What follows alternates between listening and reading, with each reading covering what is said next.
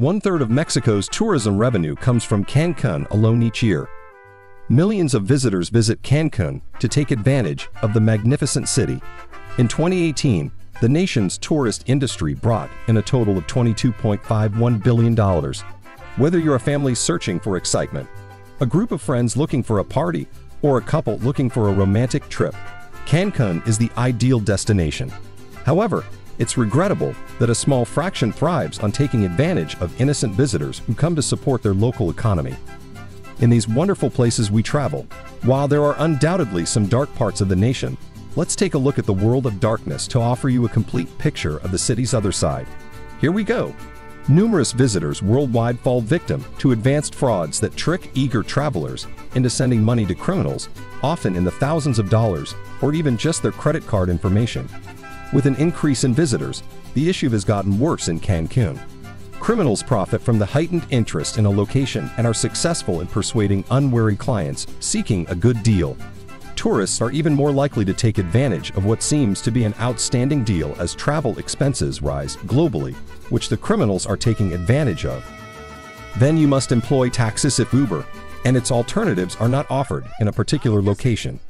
Mexico's Cancun is no exception. Ask the driver to start the meter every time you get into a taxi in Cancun.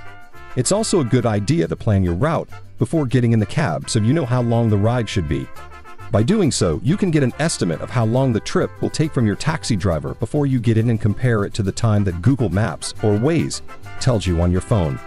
At a Cancun ATM cash machine, someone approaches you and offers to help you avoid bank fees in the area. The card skimmer in their pocket is what they really want to use to scan your debit or credit card while you enter your PIN, so that they can later drain your account. Another variation of this well-known con is when someone approaches you at an ATM and offers to help you fix your card. Always use your hand to occlude the number pad as you input your PIN code. Even if it's lies, decline any assistance when at an ATM. It's still preferable to travel with credit cards with no transaction fees and cash that can be exchanged at a nearby bank in Cancun, Mexico. Beware of the following scam if hooking up is something you plan to do while visiting Cancun. Two amiable girls or guys will strike up a conversation and make you think that there is a shared interest. They will then offer you to join them at a bar nearby and advise that you go for a drink. You'll end up paying 5 to 10 times more after a few drinks. They will offer to chip in a tiny bit, but if you don't pay up, the bar bodyguards will take you to an ATM so you can get the money you need to cover the bill. Many establishments in Mexico, including some very large resorts, have been known to water down their alcoholic beverages in order to save money on bar supplies. Though it happens less frequently now, occasionally the booze is combined with something harmful, making some tourists severely ill. Asking for the alcohol by brand and being very detailed in your order are the best ways to prevent this from occurring to you. You can receive very cheap watered-down gin if you order a gin and tonic.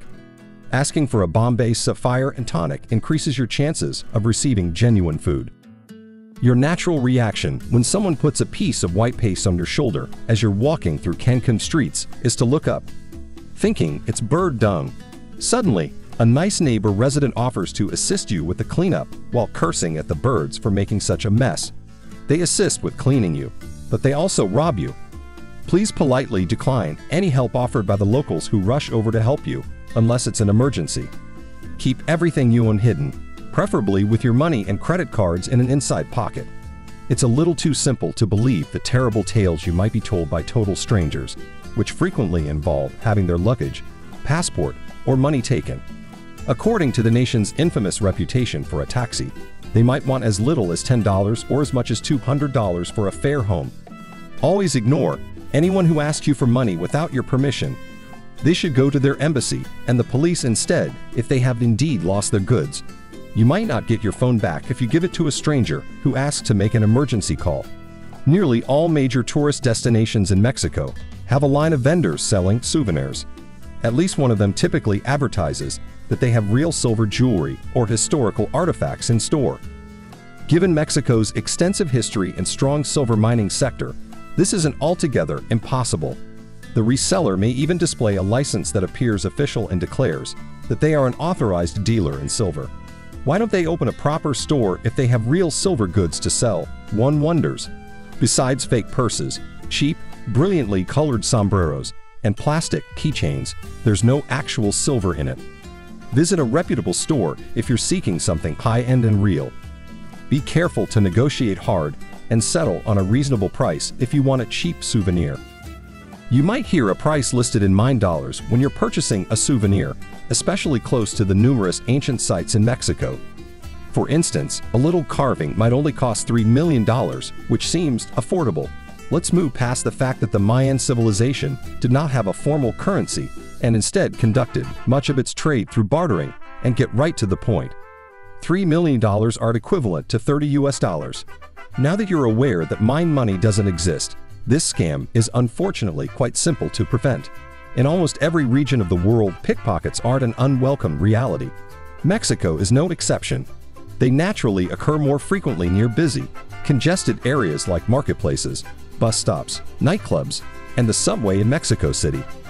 Be cautious of anyone approaching you or attempting to divert your attention, because the strategies used here are the same as they are anywhere else in the world.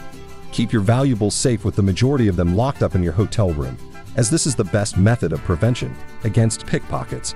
Reduce the amount of cash you carry on you and avoid keeping your wallet or phone in your back pocket when you're in crowded public spaces. Keep your handbag or backpack zipped up, and if you can, carry it on your chest. Although it's often safer to pay in cash in Mexico, even this has risks. If you give a shopkeeper or cab driver a 500 peso note, they might subsequently say you gave them a 50 peso note with a little deception. Due to how similar the two notes appear, you'll frequently believe them. Alternatively, the note could miraculously change into a damaged or fake one that they won't accept, leaving you with nothing and carrying worthless money.